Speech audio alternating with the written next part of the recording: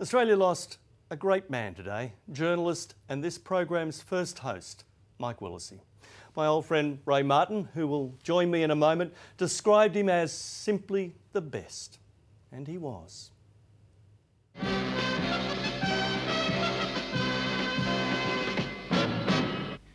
This is Michael Willesee speaking. I'm sorry you can't see me, but I hope you can hear me. Believe it or not, we've just lost lights in our studio, but we can get on with the program. Even in the dark, Mike Willesee could shine. Sorry about that. We seem to have lost Sydney. I suppose a lot of Melbourne people would think that's not such a bad thing. What a life. What a life he's had. Amazing. He carved out a niche in television which no one had occupied before. Welcome to A Current Affair. He brought tough standards to it. He produced a top-rating program, and he's a one-off. Could have been fighting with your parliamentary colleagues. On an empty stomach? Things that we said when we became a Son of Labor Senator Don Willesee, Mike started his TV career in 1967 as a reporter on This Day Tonight at the ABC. There was movement at the station. The word had got around that the cult from old regret had gone away. He covered the war in Vietnam with cameraman David Brill. We're both pretty young when we first went, so it was all pretty new. And it was very, very frightening and exciting, and the power. The Americans, the invasion of the Americans, the machinery, the helicopters. It was an amazing experience to cover this as a young man. Between us and the hill is a small Cambodian village. The villagers are frightened. They have no way of knowing they are not the target. The New South Wales Police Forces have... In the early 1970s, Mike joined the Nine Network, hosting A Current Affair, a big step in more ways than one, as his daughter Amy recently told Australian Story. Dad has made some really bold moves throughout his career that have propelled him upwards. For example, as a 29-year-old marching into Clyde Packer's office at Channel 9 and demanding to produce his own nightly current affairs show. Not only had that never happened on commercial television before, but Dad had never even produced a story himself before. Welcome to A Current Affair. Hi, viewers. At that time, he discovered one of Australia's greatest talents. Thanks for coming in, Paul, and giving us a hand. Hello, Mrs. Universe. Hello, Paul. Nice seeing you, Upler. Miss Universe. What are the particular qualities that you look for in a man? I like a man to be strong on the outside like you and gentle on the inside. Like me. Keep out this, Michael. We'll come back to you after. Soon he became a household name and, as much as he hated it, a sex symbol. Yes, I read that article in Clio.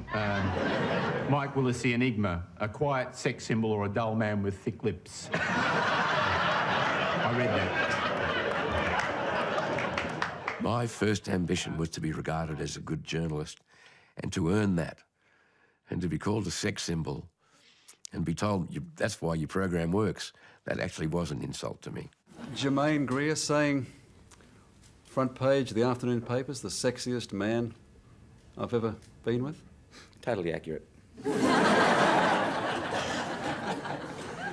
Do you get tired of being called, of having to say all the time, I'm not the sexiest man on television, I'm a hard-working journalist? I've never said that.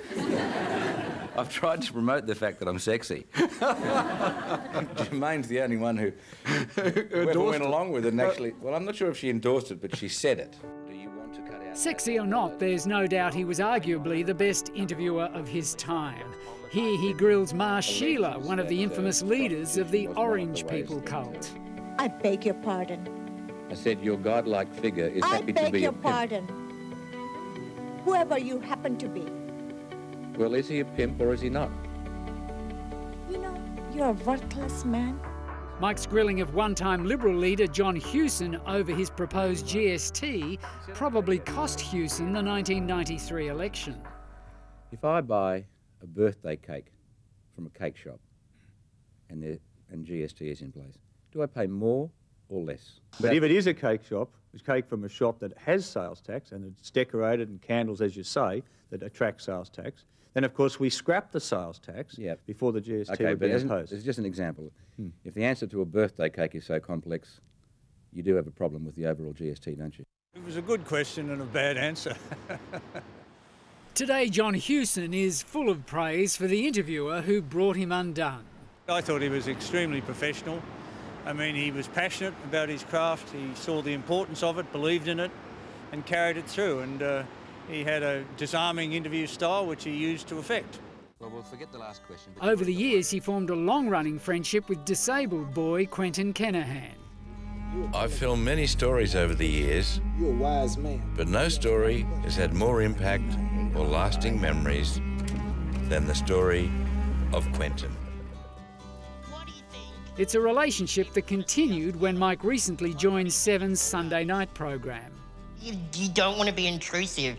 After 30 years, finally, Mike Willesee doesn't want to be intrusive. That's a joke.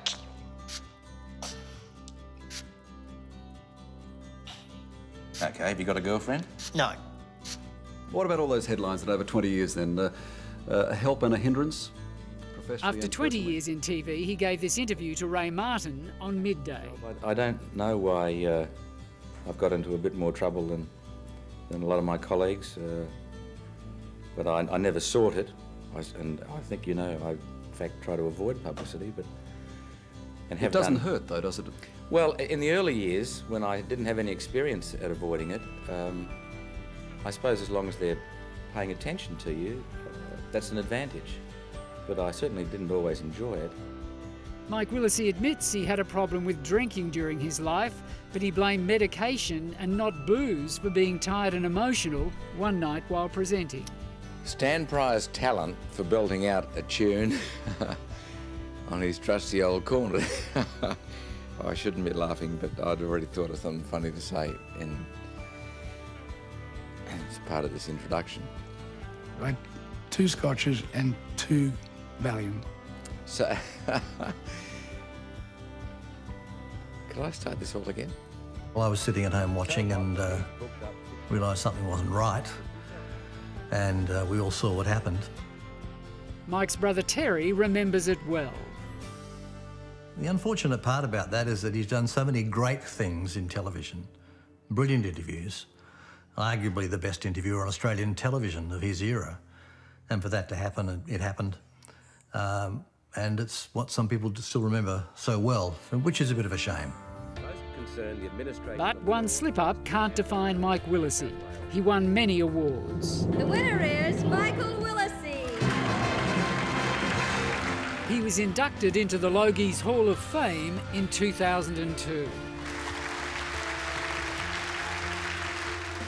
Married 3 times and father to 6 children, Mike leaves behind a huge legacy, overshadowed in recent times by his battle with throat cancer. The thing that drives me on most, and this is interesting because I do have cancer, is that I don't want to start looking backwards. I always want something coming up. I always want to have something in front of me that I can do well. And that he did. Another former host of this show is, of course, Ray Martin.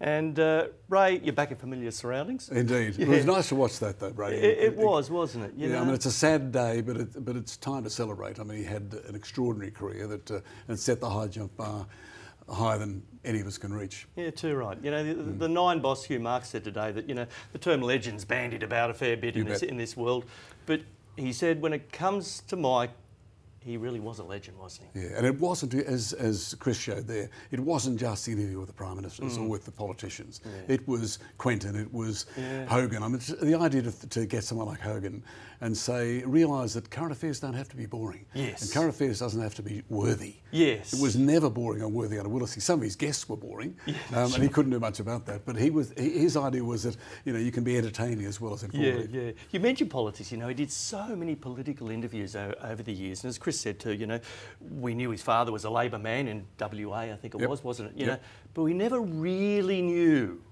which side of the fence he sat on. Now, Polly's always, as they do, accused him of showing bias, and, you know, of course they can and they do. I'd defy anyone to pick Mike Willesee's politics.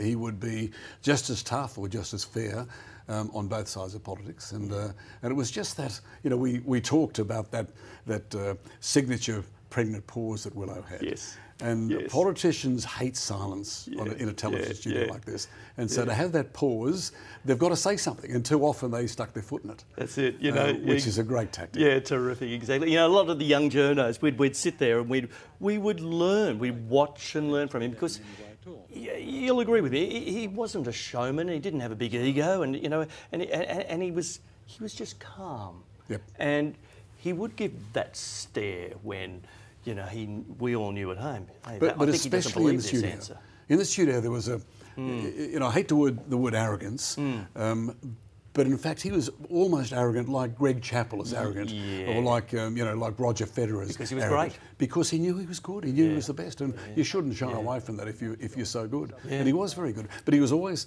accurate. He did his homework. Was never rude, despite the woman they're suggesting he wasn't rude. No, he wasn't. No, indeed. You know, few people probably knew that he was a deeply religious man, wasn't he? Yes, he was. Especially those latter years of life. That's right. You know, with all the happenings, he's probably getting an exclusive up there. Well, someone said, you know, how are you going to if there is a God, you know, and you get up to the pearly gates, how are you going to defend yourself? And he said, I'll go to purgatory and they can work it out from there. All right, mate. Thanks for popping in. No, my pleasure. And you know, if you want, you can host the rest of the show. No. You're happy with me at the controls? You're doing a great job. Good on you, old mate. Thanks for coming. Good to see you.